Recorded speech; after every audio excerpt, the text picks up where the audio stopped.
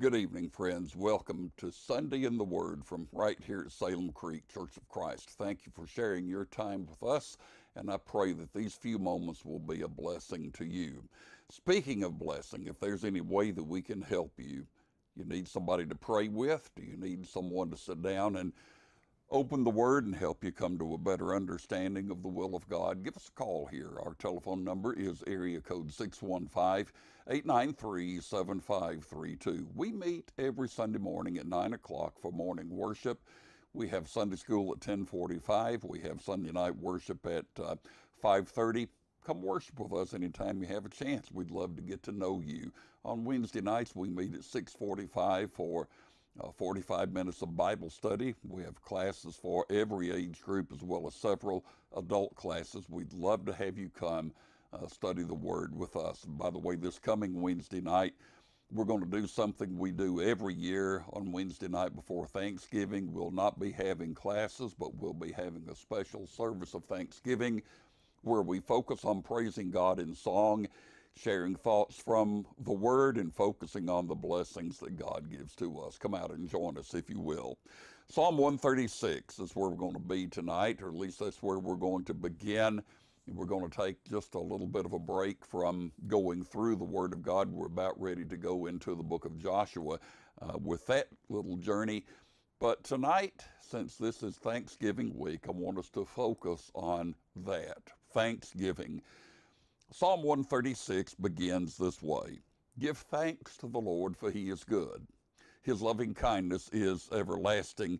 Give thanks to the God of gods, for his loving kindness is everlasting. Give thanks to the Lord of lords, for his loving kindness is everlasting. Now, if you read Psalm 136, you'll find that every one of the 26 verses ends with that statement, his loving kindness is everlasting. Your translation may use the word loving kindness, it may use the word mercy, it may use the term steadfast love. All of those are translations of the Hebrew word hesed, which really includes all of those thoughts: loving kindness, mercy, steadfast love, God's loyalty toward his people. The word hesed is very often used in passages where the Bible talks about God keeping the covenant with his people. He keeps his covenant, he keeps his word, because he is a good God, he's a faithful God, and his loving kindness, his mercy, his steadfast love is without fail.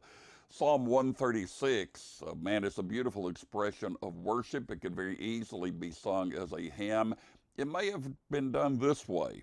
A worship leader might have sung the first line of a verse. For example, give thanks to the Lord for he is good. You can hear in your mind a worship leader singing those words, and when he finishes, the congregation answers by singing the words, for his loving kindness is everlasting. And you can imagine it going on that way for 26 verses with each of the thoughts that are presented. A new thought is presented. In the first line of each verse, it is followed with a repetition of that statement, his loving kindness is everlasting. And that's a beautiful way to do that. By the time you get to the end of this beautiful hymn, you understand what it's all about. It's all about the love of God, the goodness of God, his rich mercy toward his people. Interestingly and importantly for us in these thoughts today, it begins as an expression of thanksgiving, or shall we say a call to give thanks. Give thanks to the Lord. Why should I give thanks to the Lord? I should give thanks to the Lord, verse 1 says, because he is good. And then you follow that up with that statement, his loving kindness is everlasting. We ought to give thanks to God because God is good, and he is good all of the time. There are occasions where something really positive happens in somebody's life. They'll tell you about that. And their concluding statement of their story will be, God is good. Well, yes, God is good. He's good when everything is going well in my life. But you know what? He is also good when I face the challenges of life. Admittedly, there are times when it is very easy to be a thankful person. If I am being successful in my career, if I'm happy in my marriage, my wife and I are getting along famously, we're showing nothing but love and concern for one another, my children are excelling. My grandchildren are making straight A's. My health is good. My pocketbook is fat. I have a refrigerator that's full of food that I love to eat. I look at all of that, and hopefully I'm saying, thank you, God, for your blessings. In those types of situations, it is very easy to give thanks. I would encourage all of us today to understand that we are truly blessed, not to take God's blessings for granted, but always, in all situations, to be thankful and to express thanks to God. At the same time, there are very often occasions in life where it is very difficult to say to someone, thank you. I mean, we look at the tough times and we just wonder, what have I got to be thankful for? How can I say thanks to anybody? Everything is negative in my life. I love to play golf. But there's a rule, very major rule in golf. In fact, you're not playing golf if you're not following this rule. You play the ball where it lies. What does that mean? Well, if you can imagine standing on the first tee, you swing and you hit your drive, and your drive ends up in the middle of the fairway on lush green grass. You've got a beautiful lie. Man, you're looking forward to hitting that second shot, and you just know in your mind it's going to land in the middle of the green. On the other hand, you might make that swing on the first tee, hit the ball, and you didn't make such a good swing, and your ball winds up laying behind a tree. The rules of golf say you play the ball where it lies. You play it from behind the tree. We're all tempted to go over there and pick up our ball and move it and set it out from behind the tree on some lush green grass. The rules of golf say play it where it lies.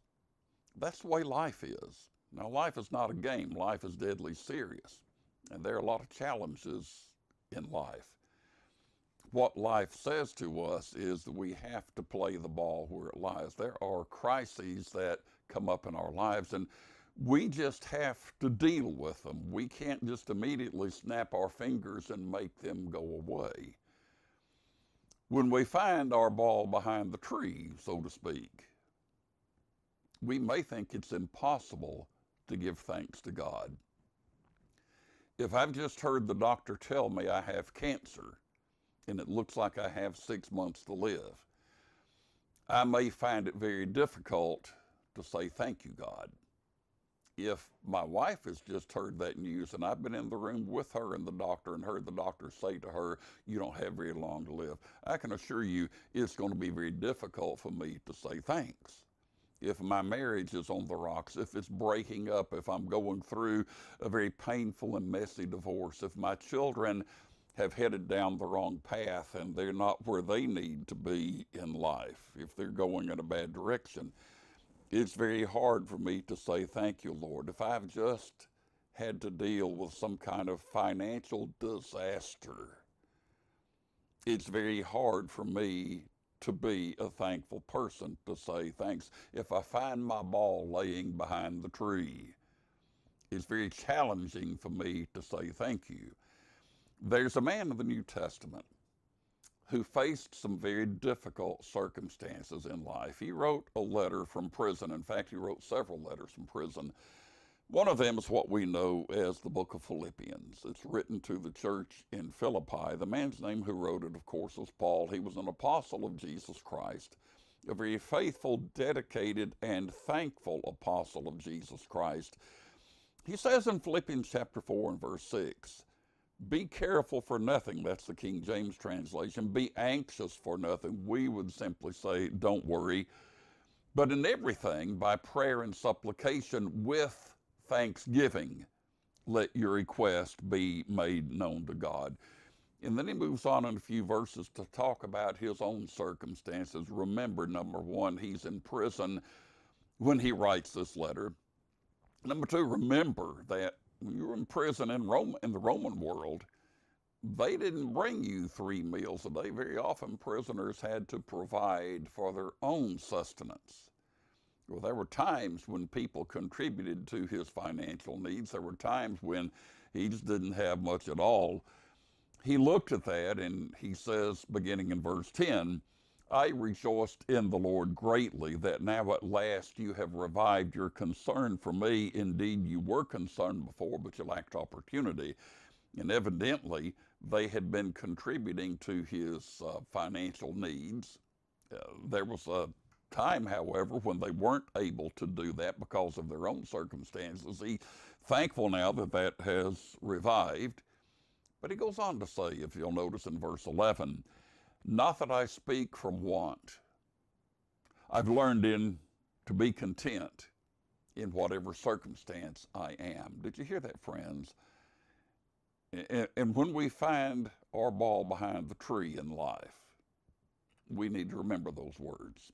He says, I have learned to be content in whatever circumstance I am.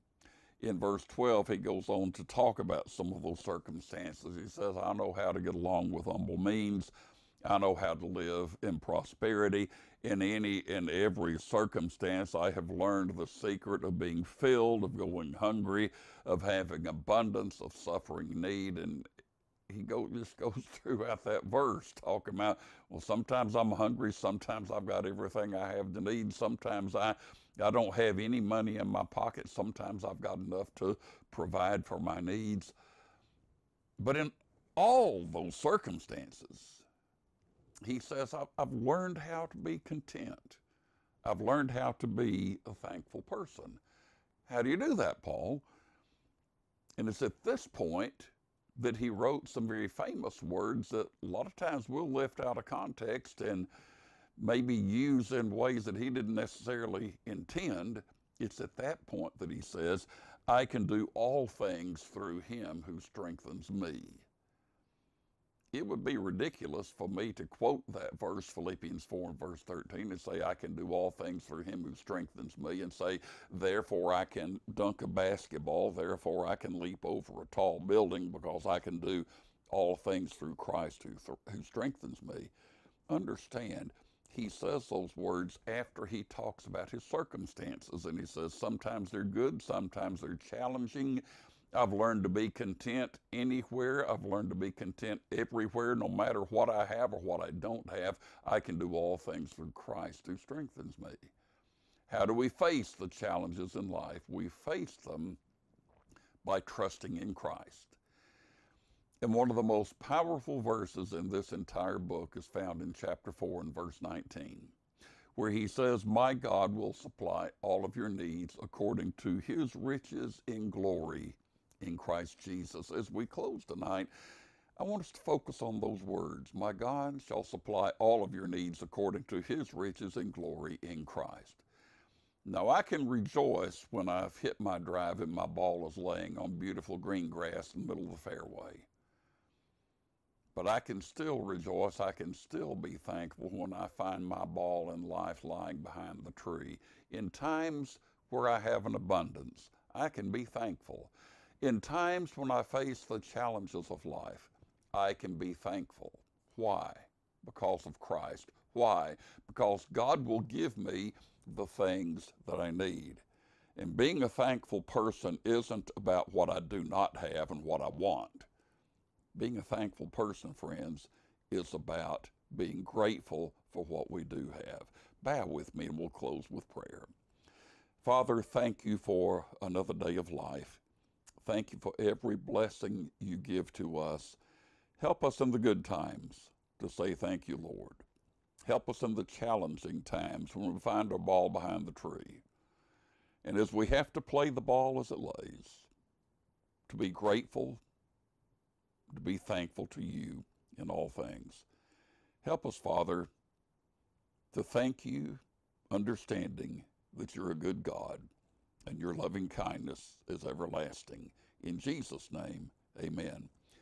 Thank you for joining us, friends. I hope you have a great week. Happy Thanksgiving to everyone. Come back and join us again next week. Until then, may God richly bless you all.